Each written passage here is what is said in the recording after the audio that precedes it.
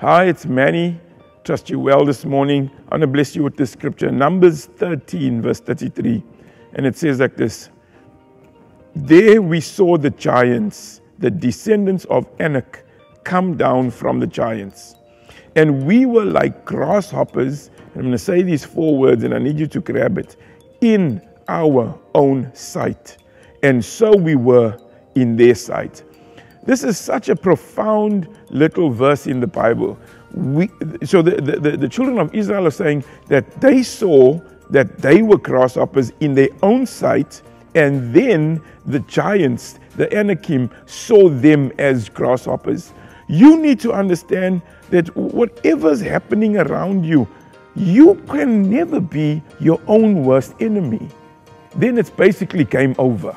Once you become your worst enemy, and for far too long we have become our worst enemy. This scripture actually says that the children of Israel saw themselves as grasshoppers. Think about the times where you've spoken yourself out of a win, where you've spoken yourself out of a victory, where you've told yourself, I can never, I'm not going to make it, it's far too hard, this is the end of the road.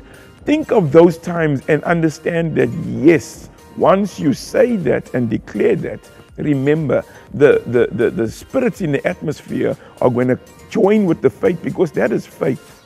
You need to understand the Bible says faith comes by hearing, and then it goes on. Why does it go on to say hearing the word of God? Because faith comes by hearing. So the faith to not be a success, the faith to be a failure comes from hearing. So as soon as the children of Israel said, we saw ourselves as grasshoppers, the Bible says, and so were we in their eyes. Father, in the name of Jesus, I pray that you would open our eyes so that we would see the way you want us to see, oh God. I pray that every mold that the world, that our teachers, that our friends, our family have made, oh God, shaped and placed in our minds of who we are, oh God, that it would be broken, and only the mold that you have determined and destined for us, oh God, would take shape, oh God. Let us not see ourselves as grasshoppers, oh God, because the moment we see ourselves as grasshoppers,